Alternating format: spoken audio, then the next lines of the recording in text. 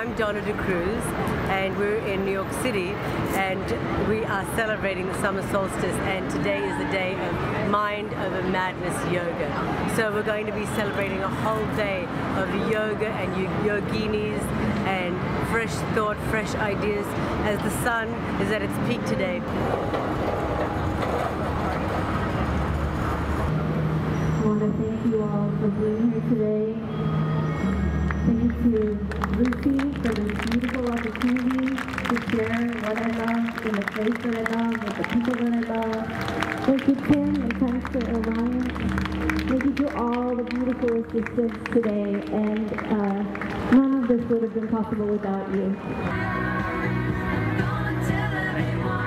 This is summer solstice, and I'm with my darling friend Orion, and you've just conducted an amazing yoga. I don't even think it's a session, it was an ecstatic experience. It was an experience, for sure. How many people did we just have here?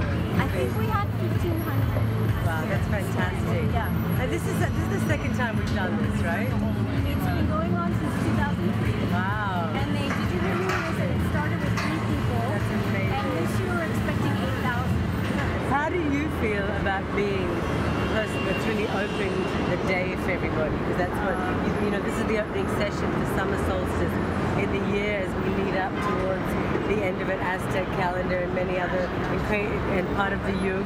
So how does that feel for you, Ryan? It's like a dream come true. Tell me a little bit about the alliance and the vision for that.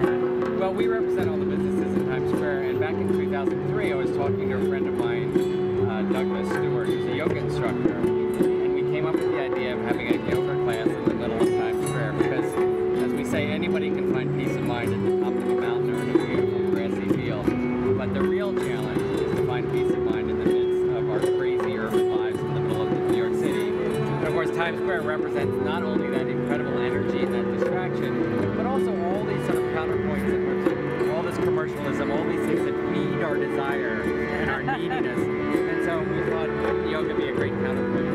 This is a great time, summer solstice, when the sun is at its peak today at 1 o'clock. Bodies strewn across a dead-end street, but I won't heed the battle call. Gets my back up against the wall. Welcome to wherever you are. I'm Donna. This is New York City, one of the greatest cities in the world. I'm so happy to be here, and I'm happy to share this moment with you.